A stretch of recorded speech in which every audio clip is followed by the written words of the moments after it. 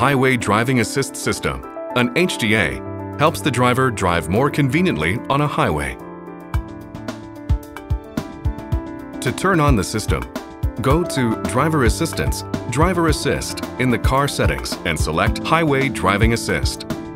Then press the cruise switch and set switch on the steering wheel in order. Once the system is turned on, it keeps the car along the center of the lane at the desired speed, while maintaining an appropriate safety distance to the car in front of you. Even when a highway is congested, Highway Driving Assist System continues to work.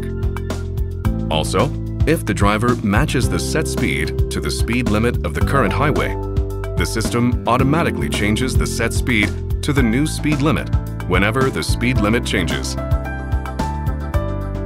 When the LFA switch is pressed while HDA is operating, HDA will be turned off and the system will be operating as Smart Cruise Control. If the driver does not hold the steering wheel while HDA is operating, the system gives a warning for caution. And if the driver still does not hold the steering wheel, the system is disabled. Always hold the steering wheel and keep your eyes on the road while driving.